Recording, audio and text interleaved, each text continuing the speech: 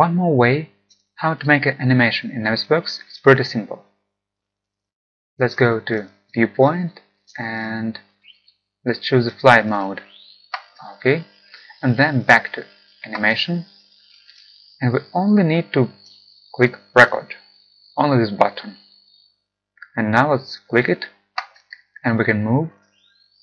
I'm holding the left button of the mouse and I'm flying like a bird near our building, and I can see it, observe all the windows and all other things as I wish, with any precise speed as I want. Then go to the crane, then go back, and let's stop it. Let's finish. And now we can play it.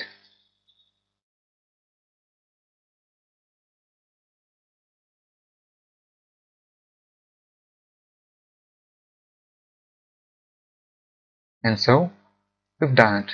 It's pretty simple, only to start recording it, and now we're having such kind of movie.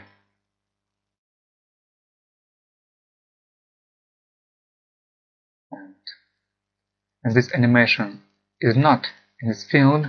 This animation you can find in saved viewpoint. So here it is, the animation 1, and there are a lot of frames for this animation. So during this process, Navisworks is making a lot of frames for these animations.